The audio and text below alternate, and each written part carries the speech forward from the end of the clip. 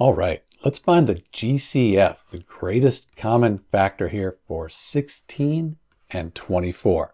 So the GCF, greatest common factor, you'll also see it called the greatest common divisor or the highest common factor. These are all the same things. What we need to do is find the factors for 16 and then for 24, and then find the greatest one that's in common to both of these. 16, 1 times 16, that equals 16. 2 times 8, that's 16. And 4 times 4, that's 16. But those are the factors for 16.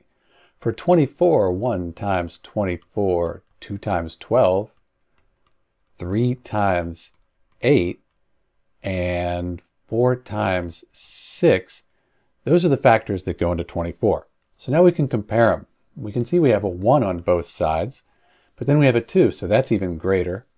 We don't have a 3, but we have a 4. But the greatest factor, that's the 8 there. That's the greatest number in common with 16 and 24, that factor. So, in answer to our question, the GCF for 16 and 24 is 8. There are other ways to do this, but with numbers like 16 and 24, this is probably the easiest. This is Dr. B. Thanks for watching.